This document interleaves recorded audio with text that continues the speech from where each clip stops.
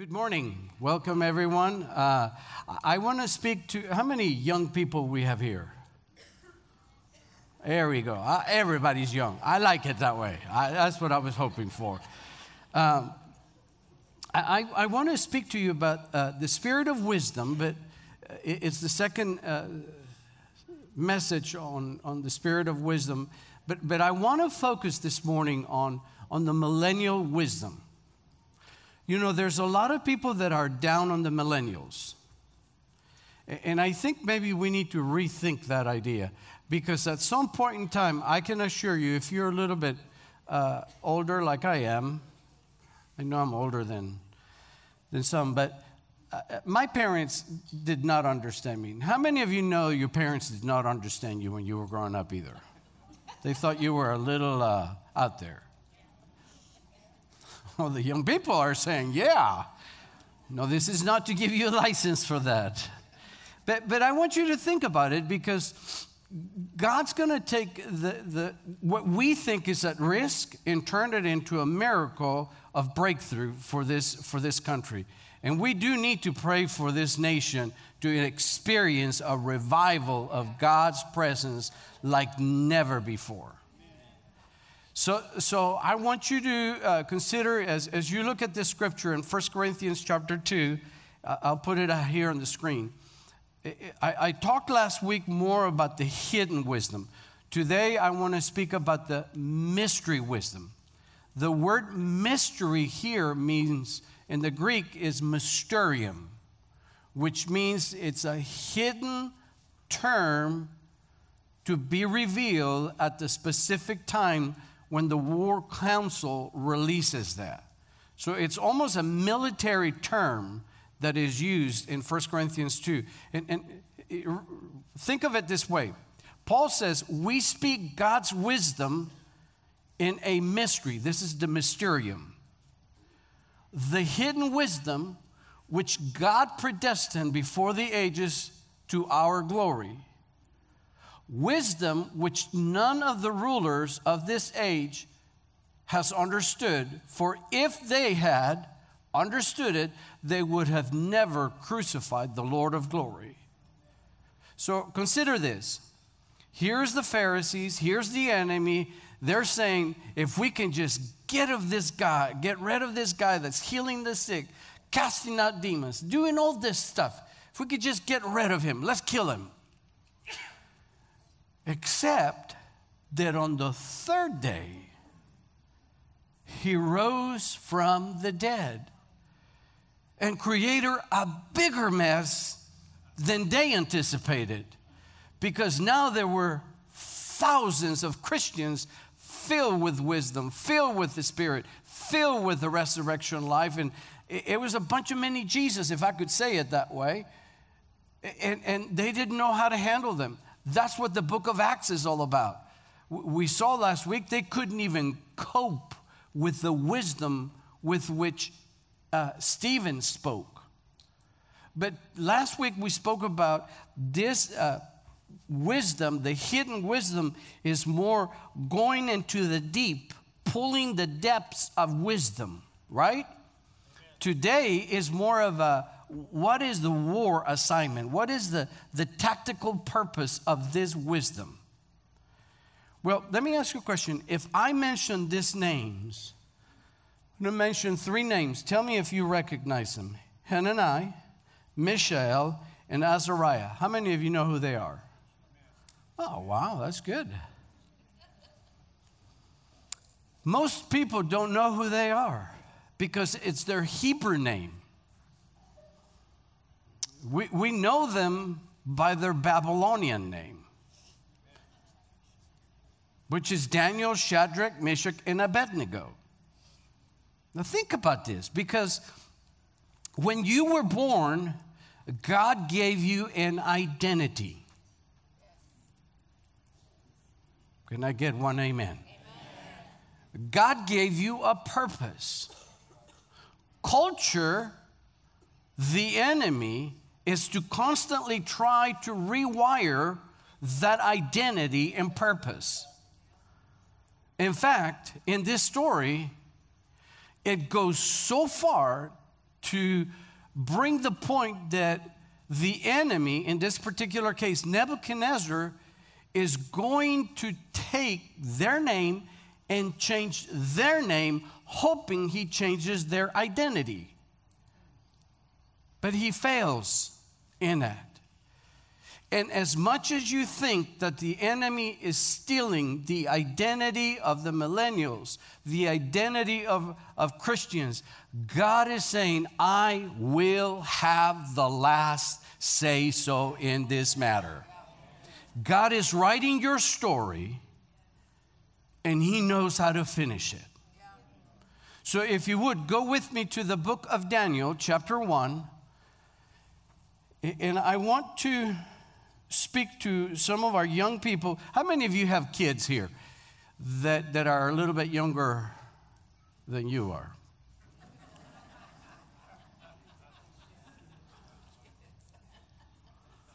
If you don't, we need to have a talk afterwards.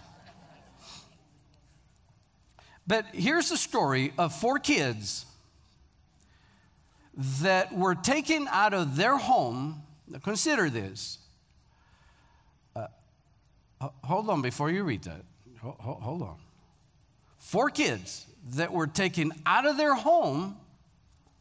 They're maybe 14, some writers say 15, 16 years old. They are taken into captivity into Babylon. And in Babylon, they change their names. And here's what it says about these 4 kids. I start in verse 4. These youth, speaking about these 4 young men, in whom was no defect, were good looking. Man, they look like me. No, I have plenty of defects. But listen to how it's written. There was no defect in them. They were good looking. They were intelligent in every branch of wisdom, endowed with understanding, discerning knowledge, and they had the ability to serve the king in their courts, in his courts. And they order him to teach them the literature and the language of the Chaldeans. Verse 5. And the king appointed them for daily rations for the king's choice food and from the wine and which he drank. He appointed that they should be educated 3 years, and at the end of which they were to enter into the king's personal service.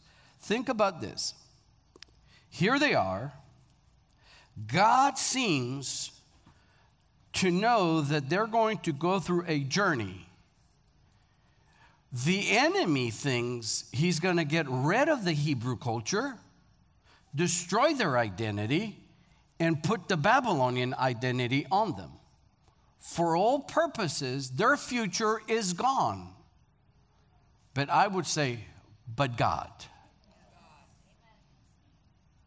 So as much as we look at our younger people today or whoever you look at, or maybe your own life, you may think, well, but I'm going through this and I've given up this and I've compromised here and I've changed, my identity is changing. I don't even know what God has called me to do. Could it be possible that the enemy is trying to rewire who God made you to be? So I want you to look at the names, because when you put the names from the Hebrew to the Babylonian meaning, I laugh at this because I thought, and this was the thought that came to me, and I thought, what if the enemy tried to erase what God did, what God started, and in the process of trying to erase what God started, they just added to what God started? And exactly what he did. Listen to what the word Daniel means. Daniel means God is my judge. But when his name is changed to the Babylonian name, Belshazzar, means the Lord of treasure. So if I put it together, would it read, God is my judge and the Lord of all my treasures? He's not destroying their identity. He's adding to their identity.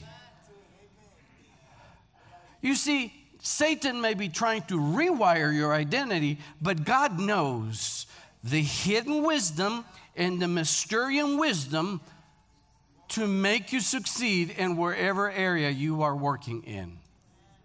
Look at Hananiah. God has favored me. We know him by Shadrach. In the Babylonian, it means the great scribe. So could we read it, God has favored me to be the great scribe? Look at Meshach.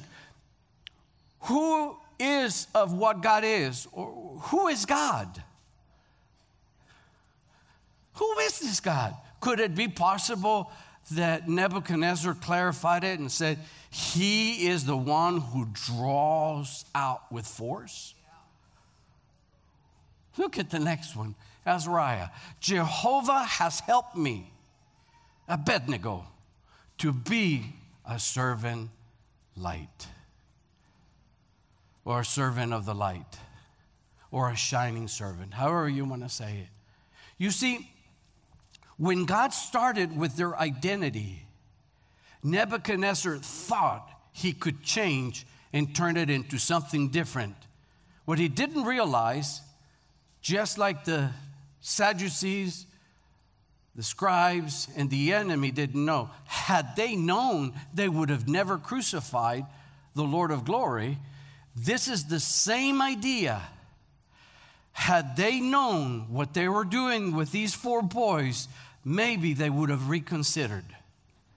Because they're taken from the place of birth, from Jerusalem, thrown into a culture of decadence, immorality, and decay.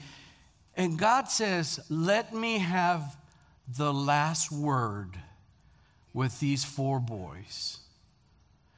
And God is going to have his last word with his church in this last hour that you and I are living in.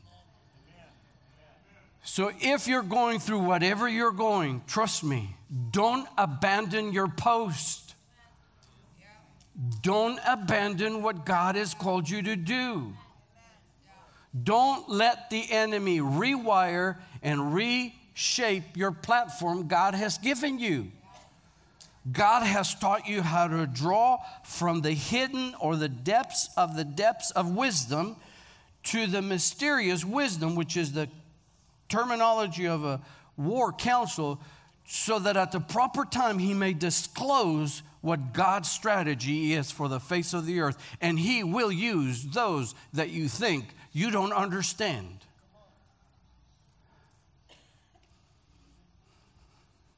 Culture has gone through difficult situations. Throughout history, the church has gone through difficult situations. You can check, I don't remember the dates. I think it was in the 1700s, if I'm not mistaken. But Christianity was forbidden, and they were forbidden people to preach the gospel. You know what God did? God raised this little group of boys and girls, little ones, like that little, maybe younger. And they were called the little prophets. And they would go around prophesying and healing the sick and doing all these miracles. What are you going to say to a kid? Put him in jail? Over what? God has more answers for us. But what he requires out of you and I is to develop this attitude, 3 attitudes that were able to release the supernatural in the life of these 4 boys. Look with me at verse 17 of that same chapter. As for these 4 youth, God gave them knowledge, intelligence, in every branch of literature, wisdom. Daniel even understood all kinds of dreams and visions. This guy could read your mail. Would you agree? I mean, verse 20. And as for every matter of wisdom and understanding about which the king consulted them, he found them 10 times better than all the magicians, conjurers who were in this realm. He gives them 3 years to learn their language of the Chaldeans, and in 3 years, they are 10 times wiser than everybody else. What's going on with them? They are giving themselves to the identity that God has given them. They're not compromising the assignment. They're not trying to rewrite who God made them to be. Does it come with a price? Absolutely. Is it difficult? Absolutely. Because there will be seasons where they will be tested. How many of you have ever been tested and you need an answer yesterday and God comes right at the very last? No one experienced that. But you know what God did? And these boys, they put their ability to be tested. In fact, they come to their superiors and listen to what they said, because they came in verse 12 and said, listen, please test your servants for 10 days. Just give me some vegetables to eat and water to drink. Man, I would have not made it.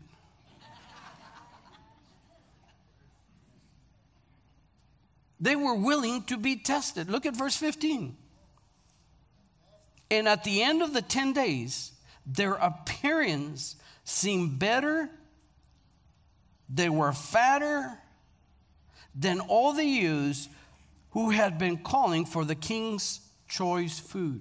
It seemed to me that what they were feeding in was better and greater than what they were feeding in at the king's table.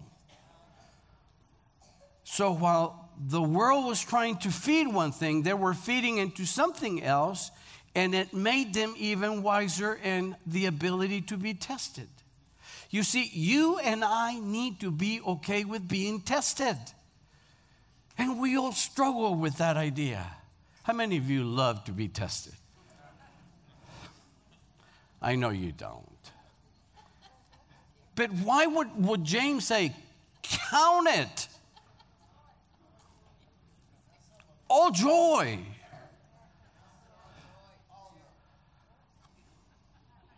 When you go through these things, they are for the testing of your...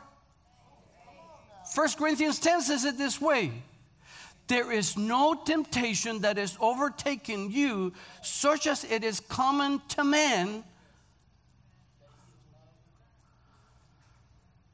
I'll let you read the rest of the verse. Why would God allow this testing? Because he knew that these 4 boys were able to pass the test and ace the test. And he knows that whatever you go through, if you stay focused on your assignment, focus on what God has called you to do, you will pass the test. These 4 boys, I call them boys because they were, at this point in time, are able to tap into something that is making them shine or go to the top in a wicked culture. It seems to me that maybe we need that today. You know what's amazing out of this? Is that they have become influencers in a foreign land.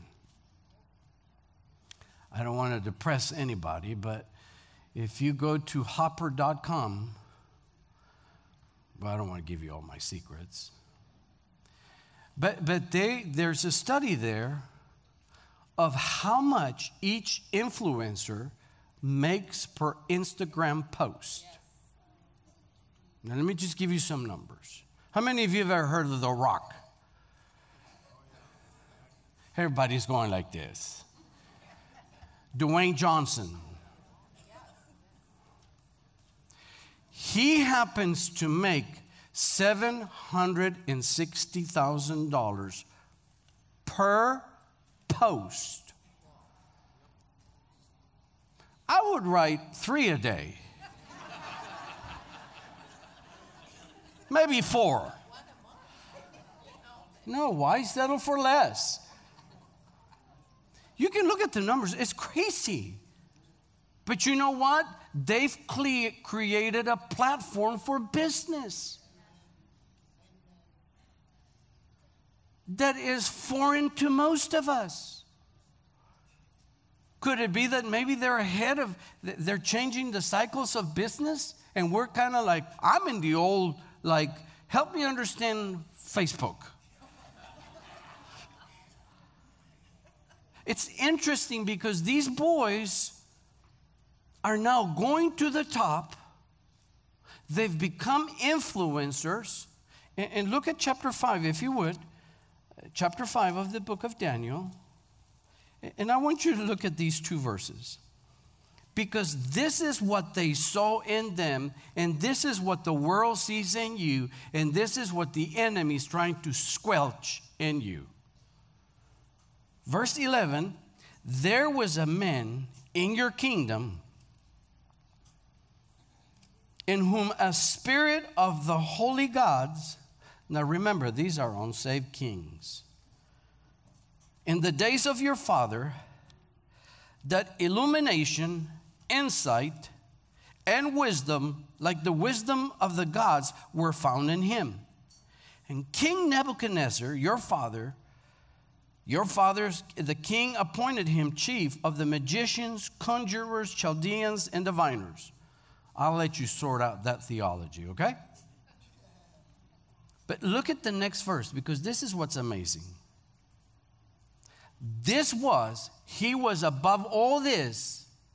Watch this. This was because he had, someone help me, an extraordinary spirit and knowledge and insight, interpretation of dreams, explanation of enigmas, and so solving difficult problems were found in this Daniel, in whom the king Belshazzar let Daniel be summoned, and he will declare the interpretation. It tells me that Daniel, Shadrach, Meshach, and Abednego were able to solve the enigmas of the culture of that day. What if we started believing for a release of the spirit of wisdom and revelation knowledge, and God wakes you up in the middle of the night and says, here's the answer to how to heal the coronavirus? Yeah. Think about it. What if?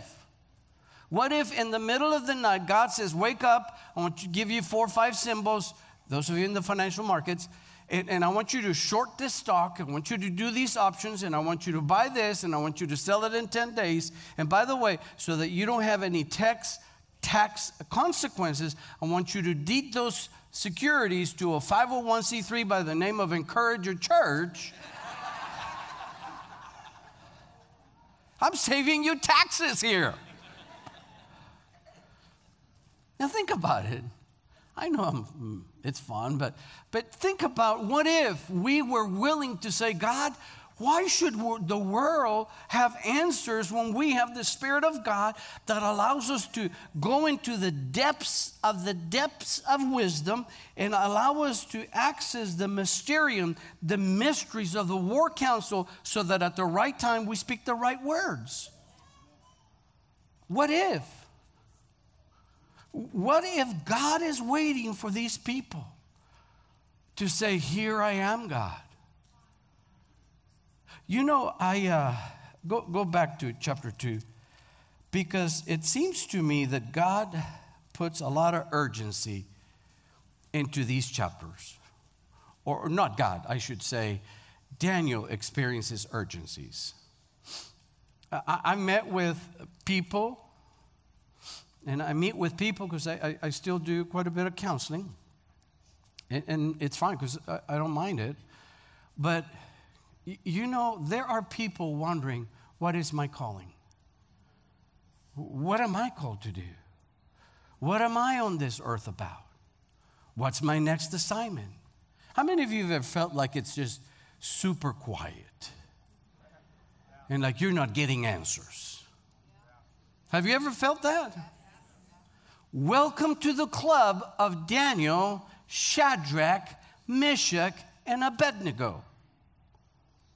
Because this king, Nebuchadnezzar, has a dream. And the Bible says that he is deeply disturbed. He has an emergency. Look at verse 1. Now, in the second year of the reign of Nebuchadnezzar, he had dreams and his spirit was troubled and his sleep left him. Would you say he had a sleepless night? You and I would say he had a demonic dream. But maybe God was speaking. You know, when I read these chapters, I'm wondering, why did you give the dreams to these wicked people?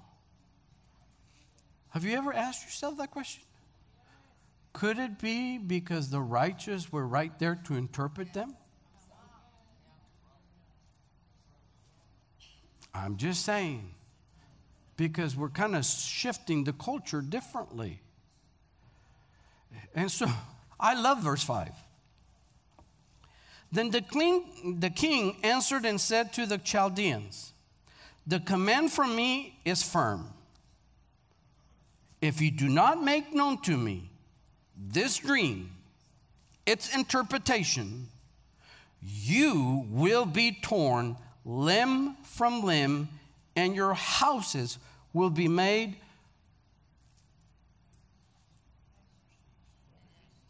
ash heaps. That's encouraging, isn't it? Would you say there's an urgency there? I mean, there's no, I'll take this one, I'll take that. If you don't interpret this, you're toast, like you're not here tomorrow. But you know what? It seemed to me that even in the middle of the silence, Daniel, Shadrach, Meshach, and Abednego have learned to acquire the ability to go go deep into the depths of God. The Bible says deep calls onto deep. And they're able to go into the mystery or mysterion of wisdom and say, God, at the appointed time, this is revealed because this is going to be revealed later on. Now, if I don't have an answer, God, by tomorrow, I'm toast. So you know what they do?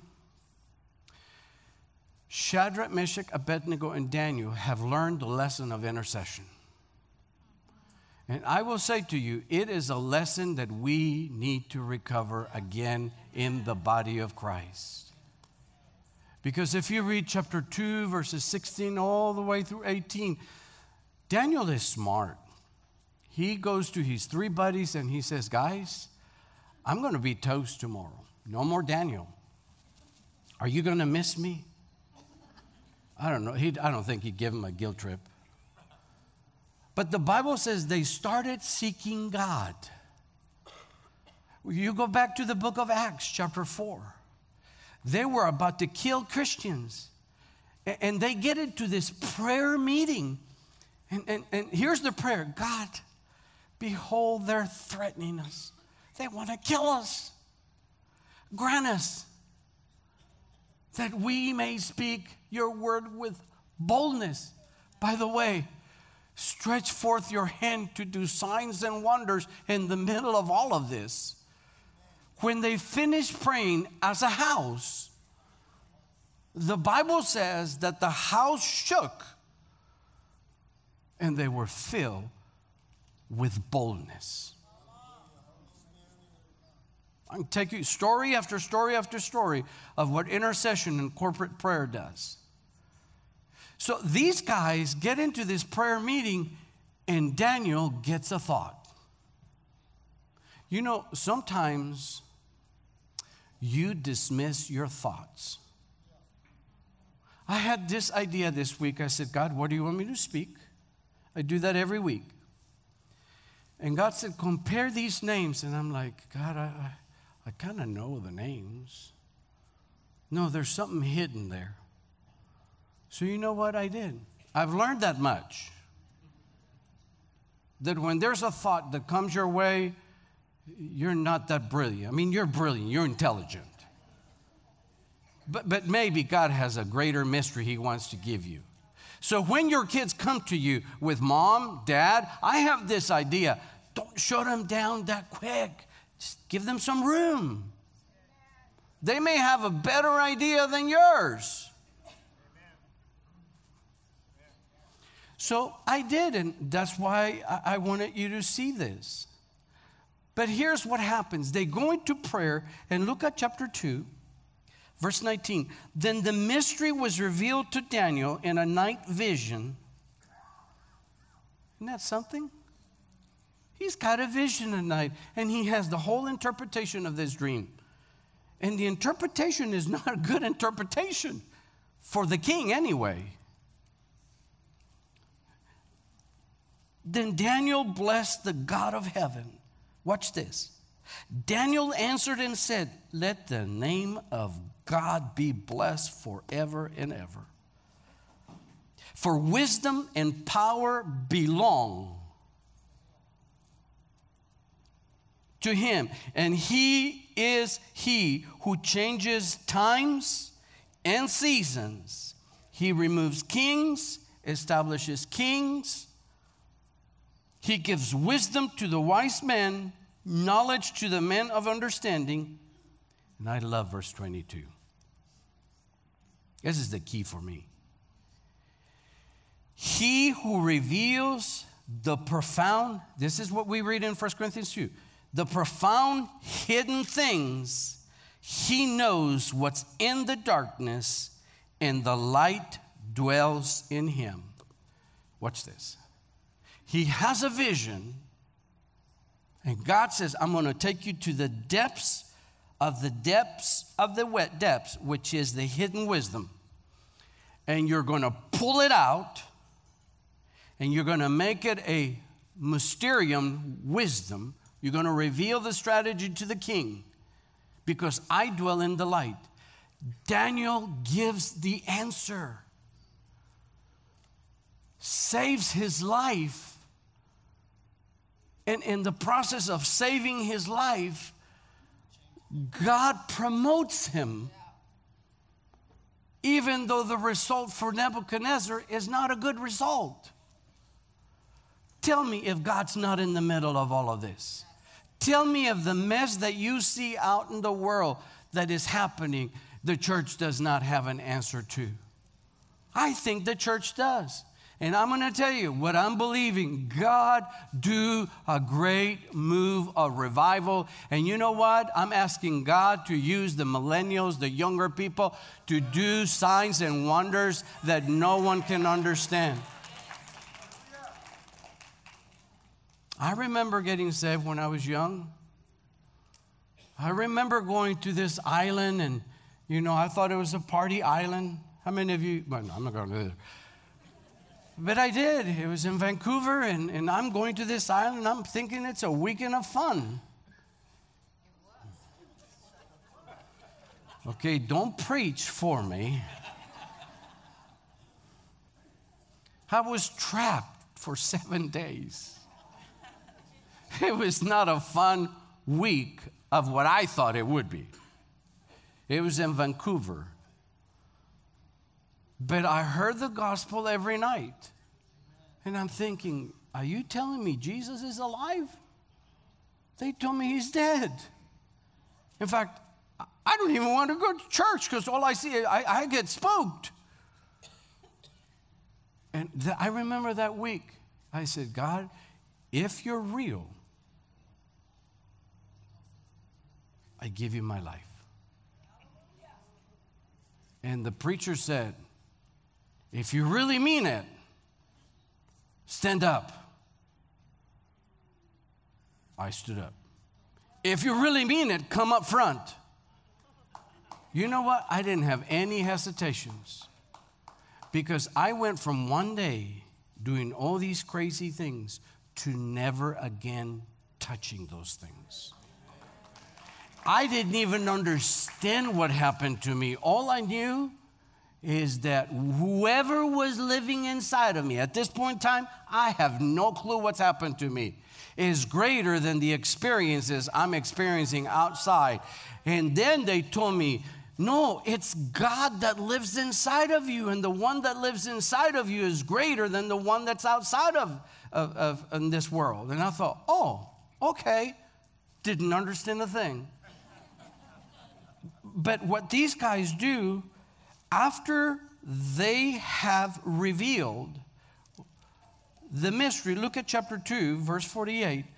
Then the king appointed or promoted Daniel and gave him many great gifts, made him ruler over the whole province of Babylon, and a chief prefect over all the wise men of Babylon.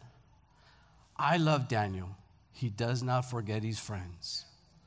Can I tell you, when you come into power, don't forget those that have helped you.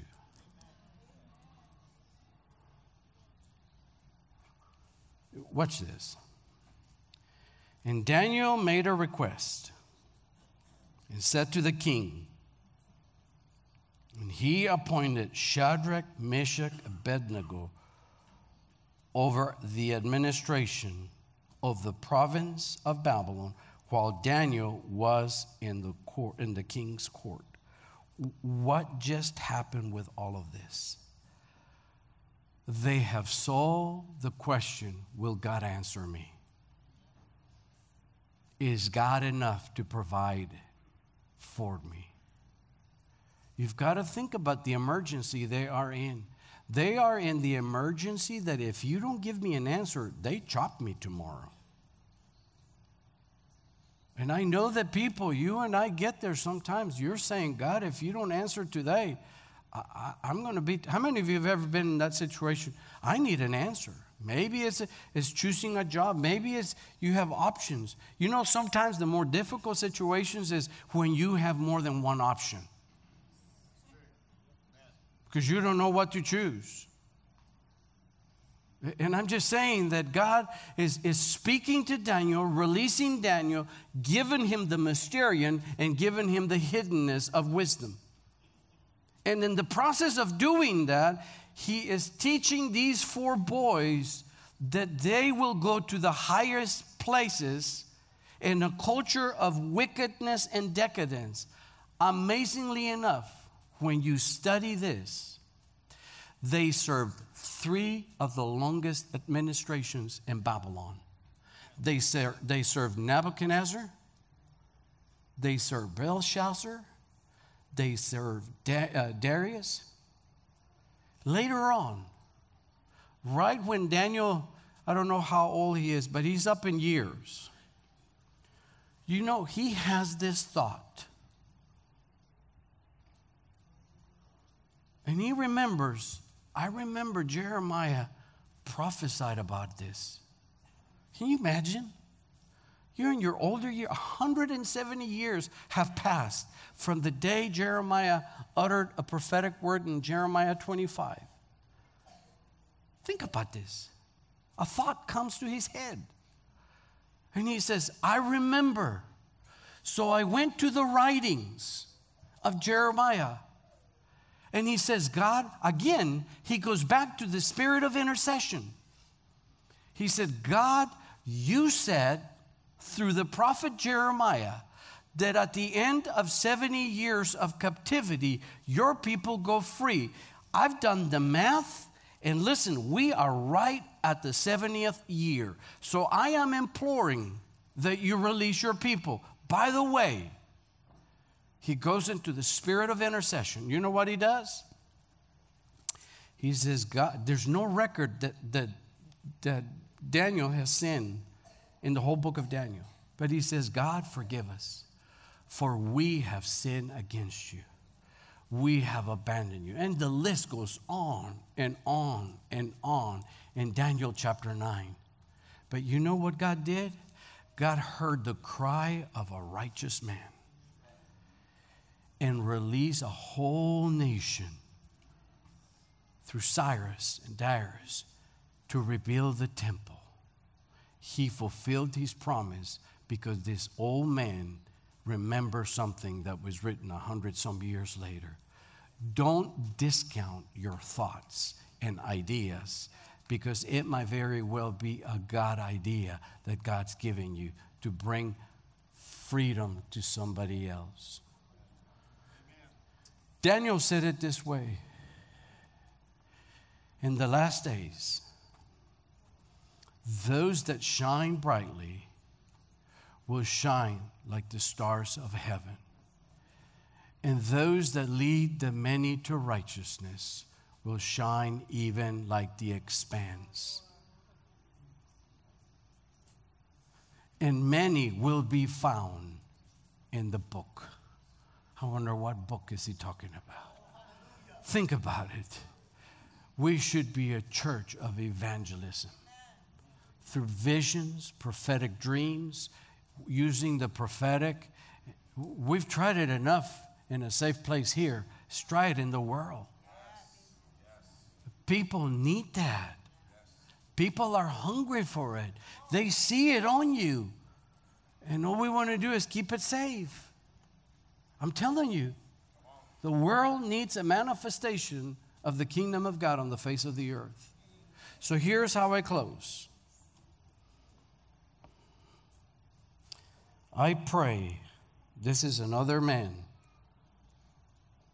who's praying and saying, I pray that the spirit of wisdom and revelation knowledge in him be given to you.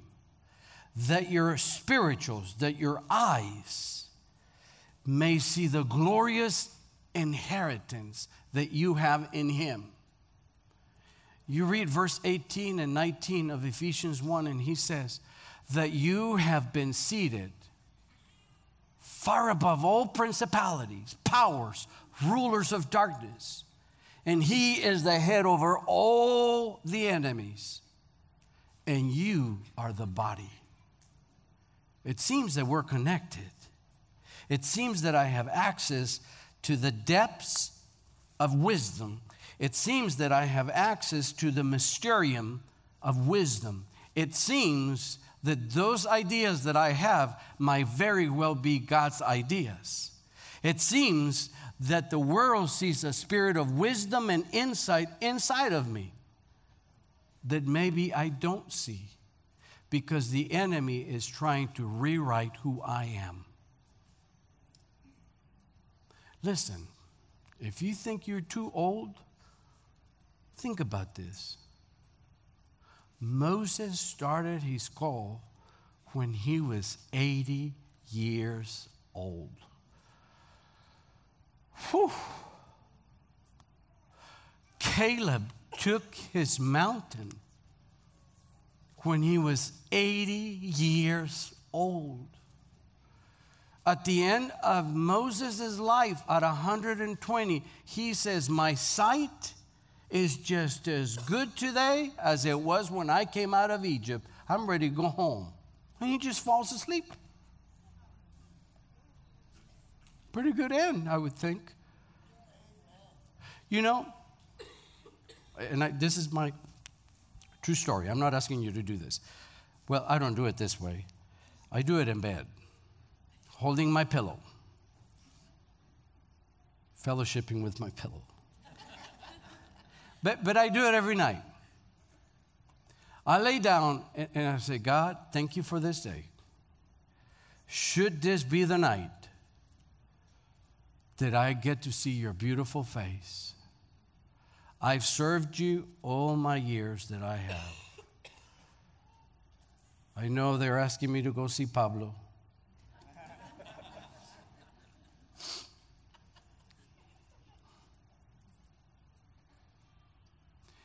But should this be the night, let me see your eyes, the first thing I see. The one I've loved all my walk with you.